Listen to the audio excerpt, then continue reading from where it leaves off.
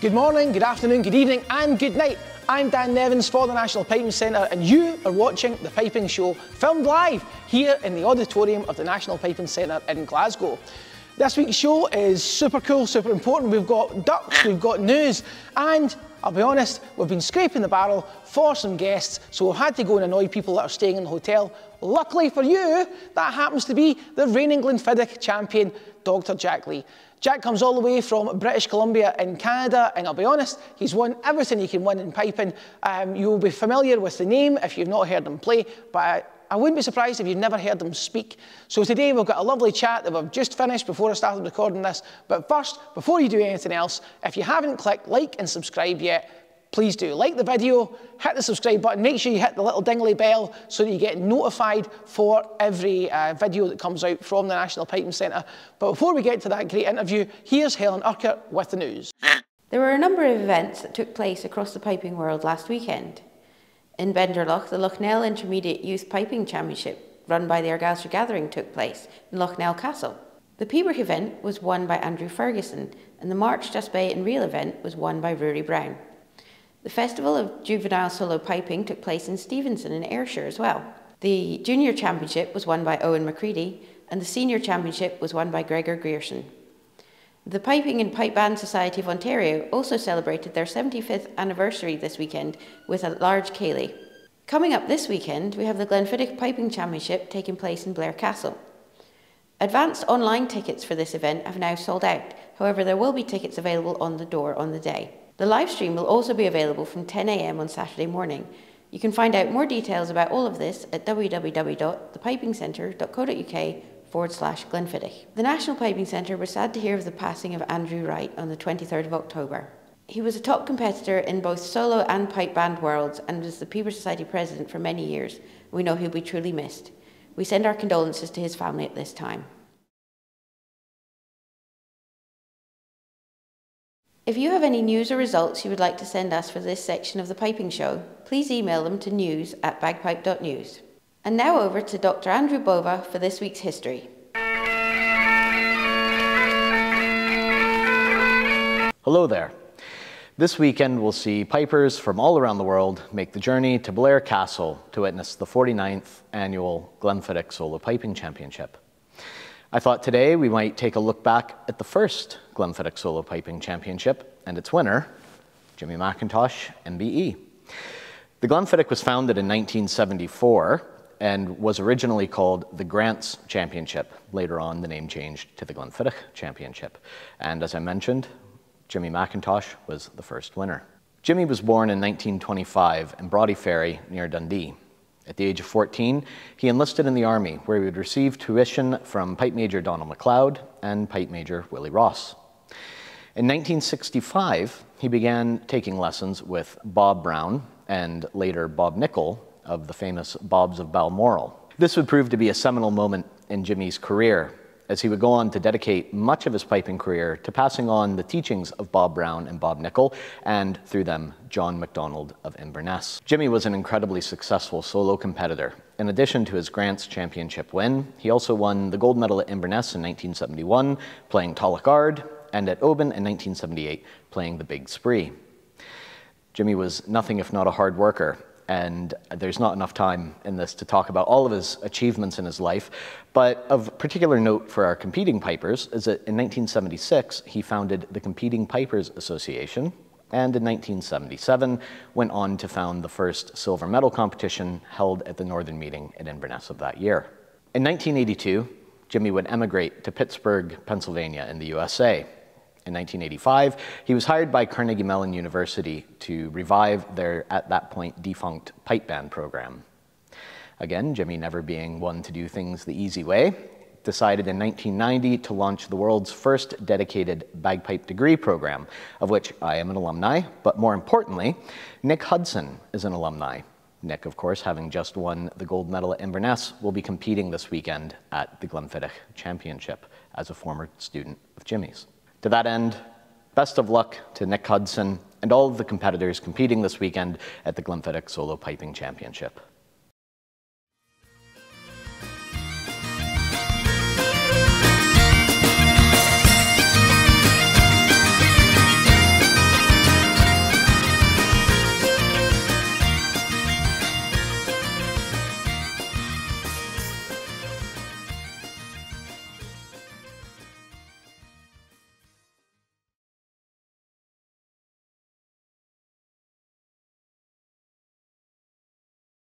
Hello Jack, welcome to the Piping Show. Thank you very much for talking to us today. You're welcome. My first question for you is a statement that has been bandied around players in the lower grades for a wee while. We all hear that you don't believe in sleep. Is that true? That's actually not true. But I'm one of these strange people that don't require a lot of sleep. So I don't need a lot of sleep. My family would probably confirm that. And when I come over here, which is an 8-hour time difference, I've always struggled with jet lag. It takes me kind of a week to get, you know, my regular sleeping patterns. But I do believe in sleep. I just don't need a whole lot of it, fortunately. Well, that's very lucky. I'm quite the opposite. I seem to need more than anybody else. But I suppose it brings us round to preparation. You are the reigning Glenfiddich champion. You're here to defend your title. So I suppose the thing is, I think we all imagine, you know what it is? I think pipers believe in magic. That's what it is. I think pipers believe that a magic chanter, a magic reed, a magic this, a special word from your tutor is going to make you a great piper. But at this point in your career, having won, I mean, I can't think of a major prize you haven't won, but does it change in the kind of, let's call it the rundown to the big event? Okay, my preparation for the Glenfiddich has changed over the years as I've gotten older. I mean, if I practiced now like I was practicing in my 20s, I wouldn't be sitting here talking to you. It's like 60-year-old needs to go about things differently. Having said that, the word that comes to mind, the word that I try to implement myself is thorough. I try to be thorough and at least work on the things, you know, the physical things, musical things. The bagpipe is very, very important that the bagpipe be where you want it. So the preparation for the Glenfiddich for me begins way before the Glenfiddich. And I do a lot of sort of going through reeds and trying options and working on the bagpipe and getting myself physically fit and all that to play. And I spend a lot of time in the music. I love the music so much, and I like to hear other people play the tunes I'm playing, and I like to play them myself and record them and play them back and try to figure out how to improve on that. So again, I try to be thorough in those 3 areas, and there is no such thing as magic as far as just presto and you can play your best. It doesn't work that way for sure. It needs to be prepared and organized. So in your kind of preparation, now playing at the kind of former winners level, you know, there are set tunes, there are some big changes coming in from the Peabody Society about what tunes are getting played at that level. Do you find yourself looking for reference material, or is it like from your own career, from other people's playing, or is there a set method you use for picking up things? No, I look for reference material all the time. I love hearing other pipers play my tunes. I just love hearing Willie and Roddy and Stewart and Angus and Ian and Finley and Callum and all that crowd they're great pipers now. And the generations before, if you can find sort of Murray Henderson and Bill Livingston and Ian McFadden and John Wilson, all these great players that have been out there, and I've heard them in my career.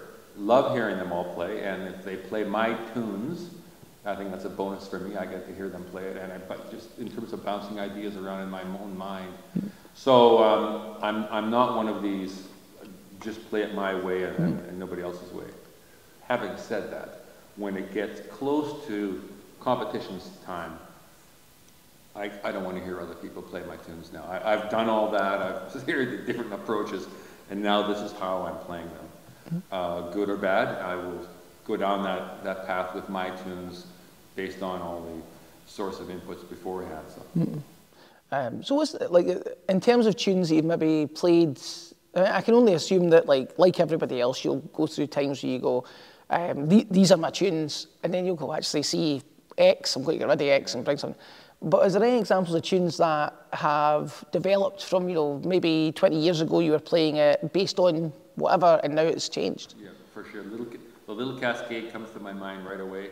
I heard the Little Cascade back in the 80s, and the first person I ever heard play that tune was Alan Stivell, the great French harpist. He wasn't even a piper. And I thought, man, that is so good. Love that tune. So I've been trying to play that tune for 40 years. And a few years ago, I kind of went off the Little Cascade. I wasn't happy with how I was playing it and all of that. And when I did that, I kind of vowed to bring it back at some point before I retire. I want to play the Cascade a few more times. So I have brought the Cascade back, and I've just continued to listen to it and study it.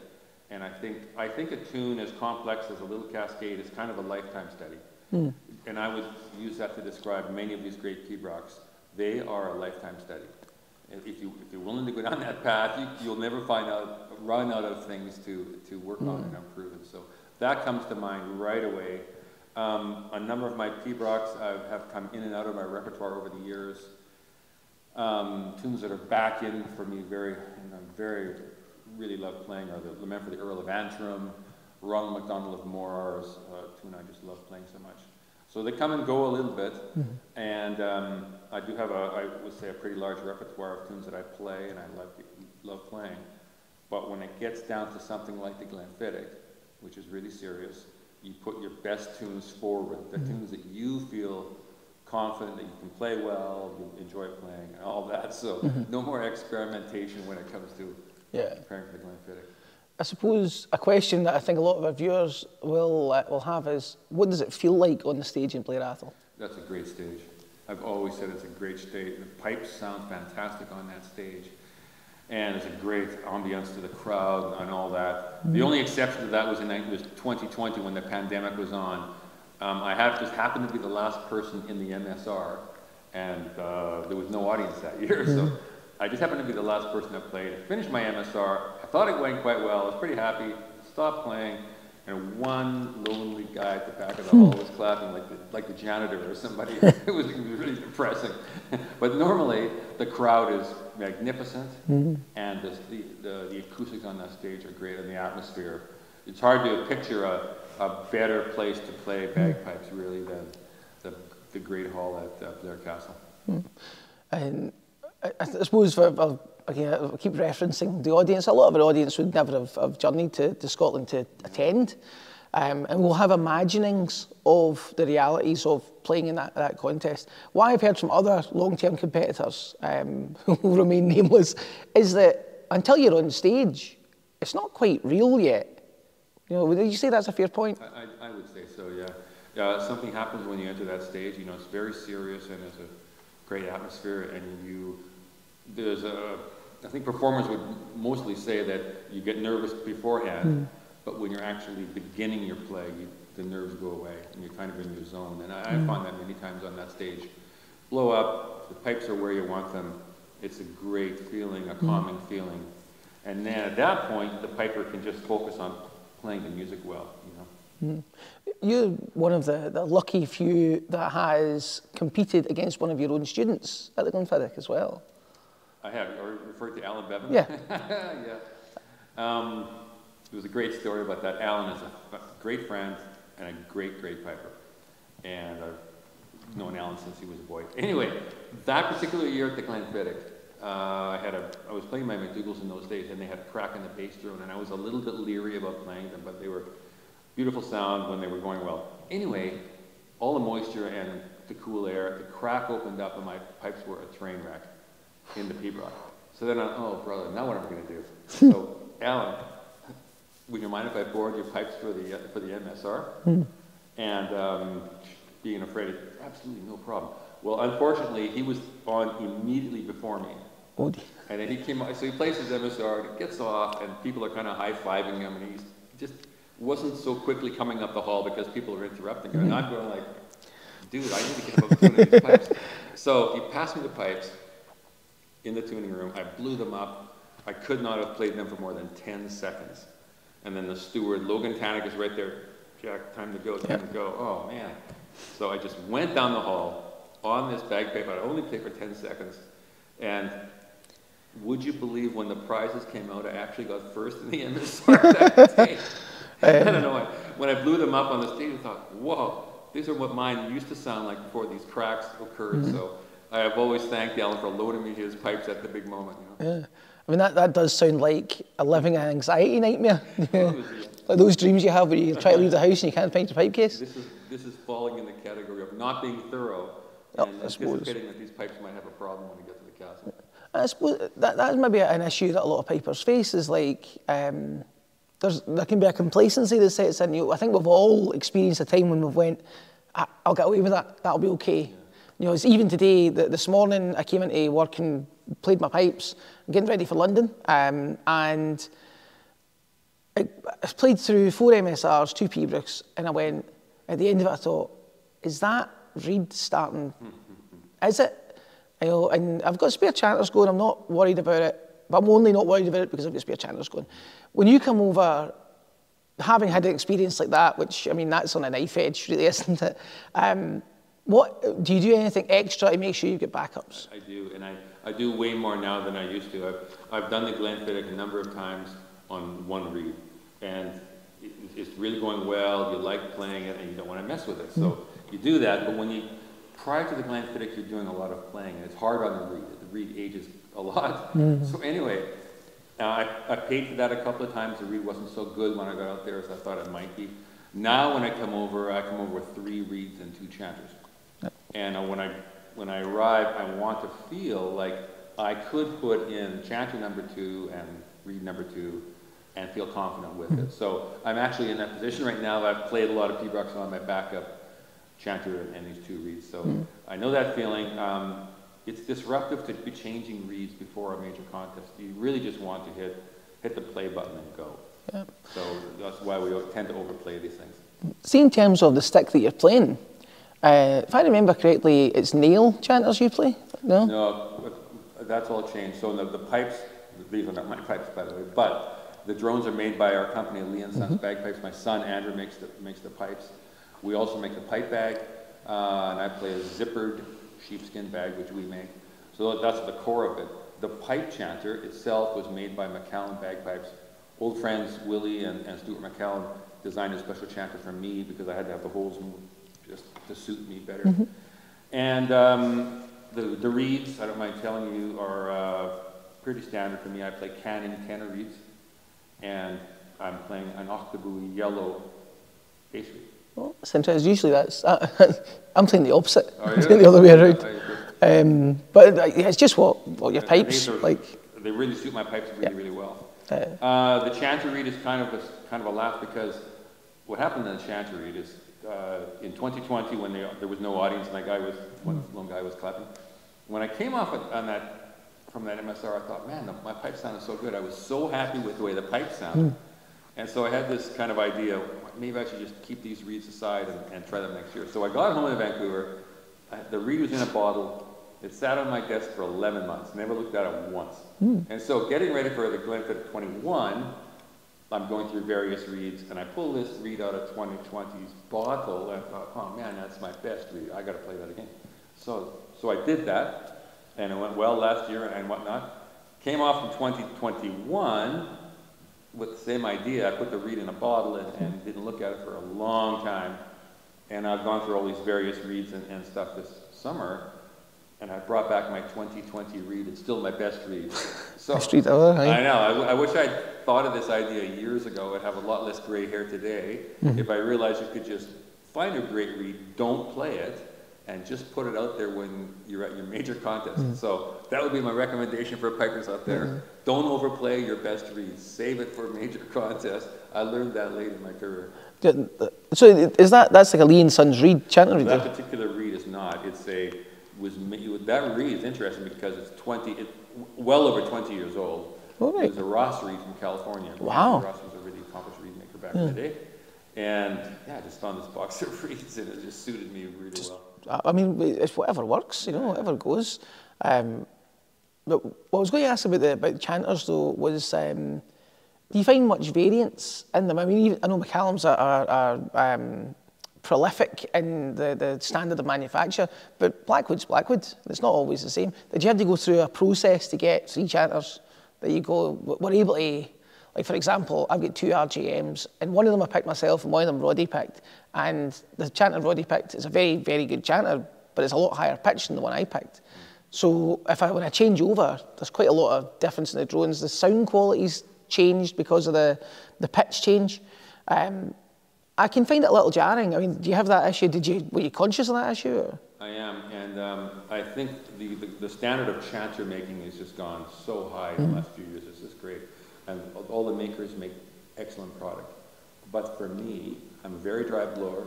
I have a different requirement than most other pipers. So what I've had to do, I cannot take a chanter off the rack and play it successfully, usually. the top hand's too sharp, the bottom hand's too flat because of the way I am. So anyway, they moved the holes for me. So I'm a little bit different than other people that I have to have it sort of specially lined up for my breath, where other pipers can get a typical chanter from these top makers and be very successful. I cannot do that without moving the holes or carving the holes really excessively. Yeah. So I imagine you just had to have everything. It did, yeah. Yeah. My top hand is well done. Yeah, but bottom hand up a little as well. Yeah. That's intriguing. Like there's a funny thing between like old drones and new chanters, where people are like even the models that are popular now tend to be replications of classic makers, which I don't think there's anything wrong with. I think that's, how many ways are there to skin a cat?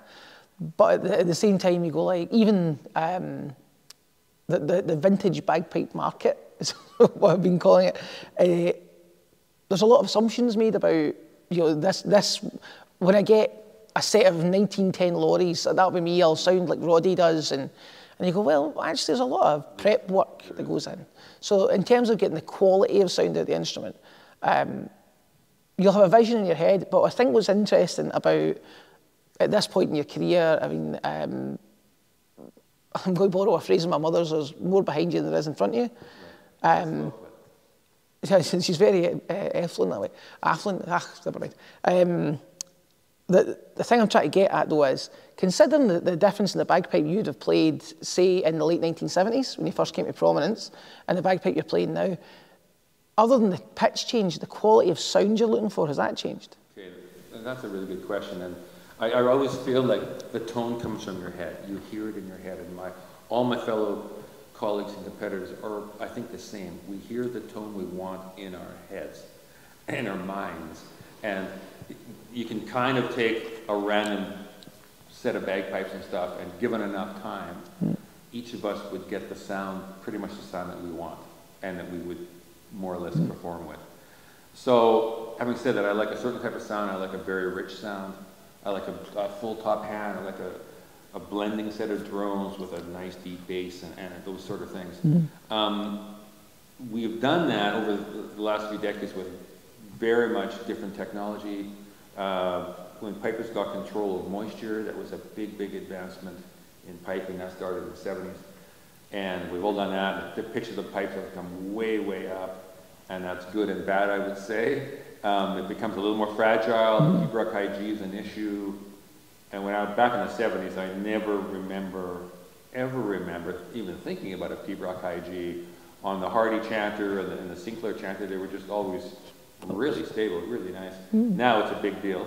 Yep. Now you have to be careful about your reed selection and stuff. So I guess my point is I feel like I'm still getting the same type of sound that I've always enjoyed, but at a much higher pitch and with different technology and whatnot today. So, and listening to the Band of the Worlds this year, very impressed. I mean, for those of us who are living in Scotland that day, those 2 days were nightmarish, hellish because of the heat. For you guys, maybe a little easier. At least you would have known what to do, whereas we just did nothing and waited.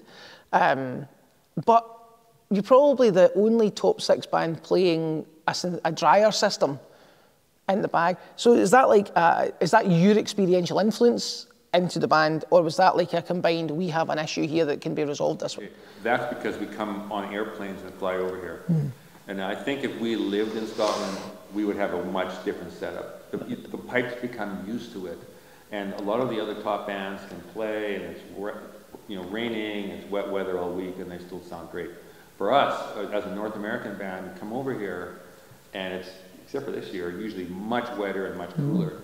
And if you don't have stuff in your bagpipe to protect it, you will be a train wreck in 15 or 20 minutes. That's what happens. And if we stayed for a few weeks, the pipe would become used to it. So we are set up when we came over here for moisture with stuff in the bag and this sort of thing. We all play sheepskin and goatskin, and we make the bags for the band and all that. But we have systems inside there to keep us dry. And now, as it turned out, we didn't need all that stuff this year. This is the first time in my career that I can ever remember not having to take the Inverness cape out of my suitcase. I just stayed in my suitcase the entire trip, never needed it once. So I guess we're kind of anticipating it'll be back to normal next year. But Oh yeah, I mean, it's no guarantees. one extreme or the other. I'm afraid that's Scotland. If the people don't get you, the weather will. Jack, that'll have to do us. Thank you very much for coming on. It's been an absolute pleasure. Thank you, and best of luck at the weekend as well.